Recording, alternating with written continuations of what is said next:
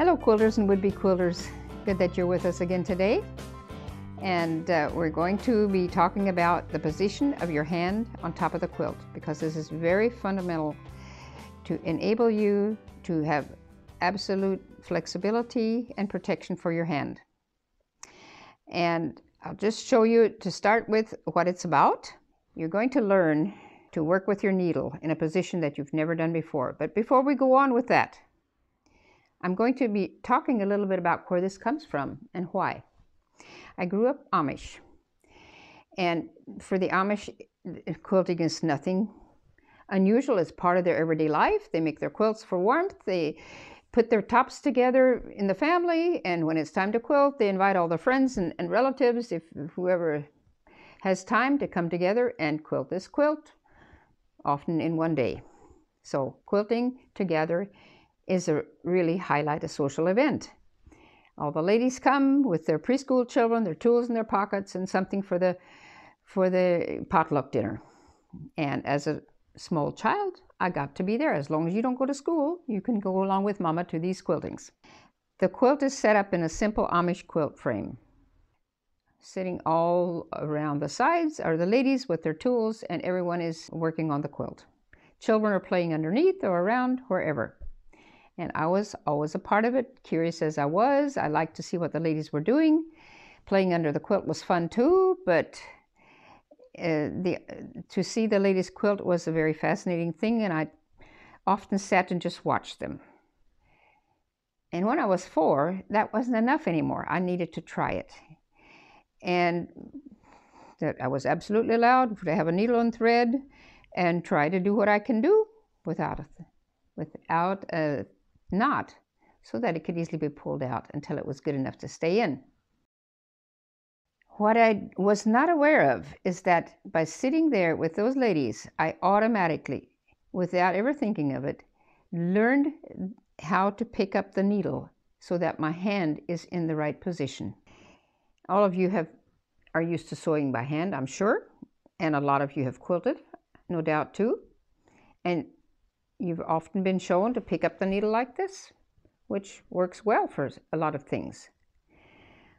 But what we want to learn today is to be able to use your hand in a much more flexible way. And to do this, I want to explain what the difference is in your hand position and what it allows you to do or not to do. When you pick up a pen, you're going to pick it up like this. Notice that your wrist is horizontal, which allows you only about 45 degrees of flexibility. But suppose you look at how you pick up a glass, and all of a sudden you can bring your wrist even over 180 degrees. Your wrist is now in a vertical position. And this is the secret of being flexible with your hand. Now we're going to do it with the needle. With the needle in a vertical position. How am I going to pick this up? Like this? No. Your hand has to be in a vertical position. So I pick it up between my ring finger, or my third finger, and my thumb. Feels funny. You don't pick up needles like that, do you? And you've probably never been shown to do it that way. Some of you will be doing it automatically because you weren't aware that you knew how to do this. Pick up that needle, roll it back and forth between your thumb and your finger, because this is a completely new experience for your hand. And to be able to remember how to do this and to be comfortable with it, you're going to have to practice this position so often until it becomes a habit. Because to become a habit, your body has to remember it even when your brain isn't engaged. It just does it because that's the way you do it.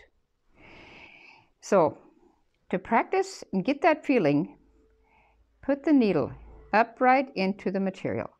Pick it up. Roll it back and forth between your thumb and your ring finger. Think about what you're doing and how it feels. Repeat this 50 times. After 50 times, it's not so strange anymore. Now you're ready to pick up a thimble.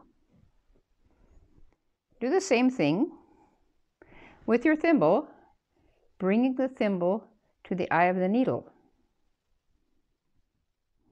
Now you've got control of the needle. But put it back into the material.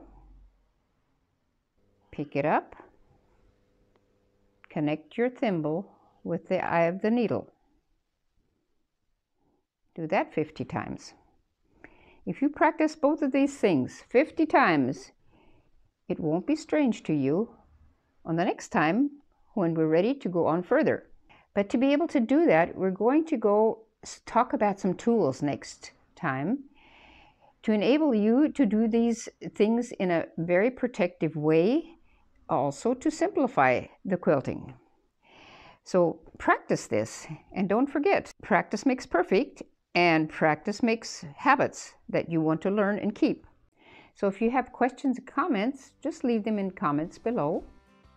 If this video has been helpful to you and you'd like to learn more, then please subscribe to my channel. Hit the bell button if you want to be notified when the next video is going to be. And don't forget, quilting connects more than 3 layers of fabric.